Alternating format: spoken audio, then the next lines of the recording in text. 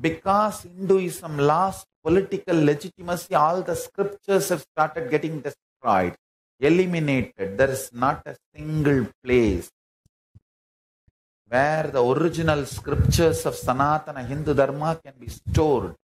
The library burning from Nalanda to Sri Lanka and destroying Hindu scriptures is continuing. 200 years before, Hinduism had 10 crore, 100 million source books. Now we have only 2 million, 20 crore left, 80 crore, 8 million is gone. Nalanda library was burning for 6 months. The library burning